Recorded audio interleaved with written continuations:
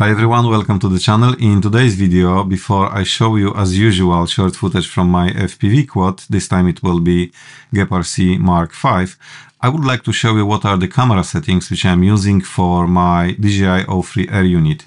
And this Air Unit I'm using across all my 3 drones, so Gepard C Mark V, then I have small 4-inch long-range quad, which is Flywoo Explorer version 4, if I remember correctly. Light and fantastic drone, under 250 grams if you put on it 850 milliamps or 900 milliamps battery pack. And then there is also DJI Avata. So all 3 drones are using exactly the same camera settings, which I will show you right now on the screen. So first of all, in your goggles, I'm using goggle 2, but it doesn't matter. You jump to the settings tab, and then under the settings tab, there is a camera panel or camera settings tab. And under this tab, there are first 4 or 5 parameters which are right now on the screen. So aspect ratio I set to 16:9.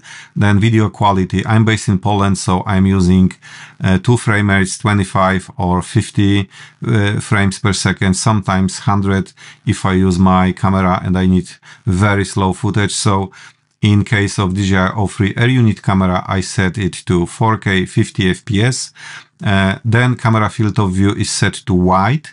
And this is important because if you use gyroflow to stabilize the footage, then gyroflow requires the camera field of view to be set to wide.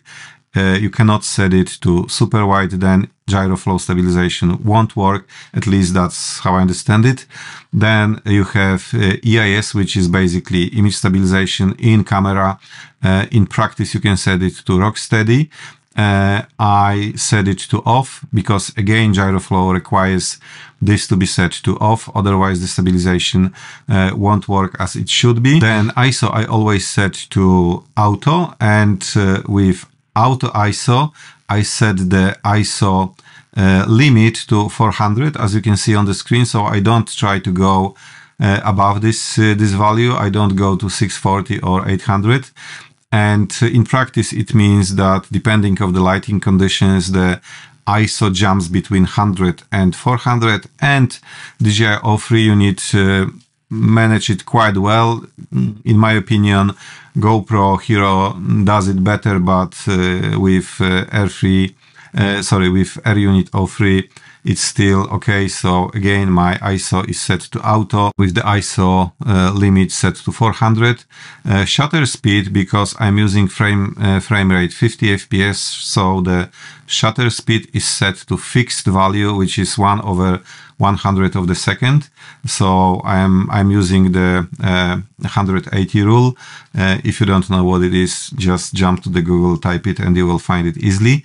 And then below you have another section. There is a tab which is called Advanced Camera Settings, and under Advanced Camera Settings there are 3 more parameters. So the color space, I set it to decine-alike. Then I have slightly more data in the post-production to color grade the footage. And finally, I set my sharpness and noise reduction to negative value. Sharpness I set usually to -1, sometimes to -2, but recently I keep -1, and noise reduction is always set to -2. In my opinion, DJI Air Unit with noise reduction set to 0 or the positive value like 1 or 2 makes it too kind of plasticky, and I don't like this look. When it's set to -2, I can then, if needed, I can do the noise reduction in post-production. So these are the settings mainly. Let's jump into the footage and see you in another video. Please consider subscribing if you like the content on my channel. Ciao!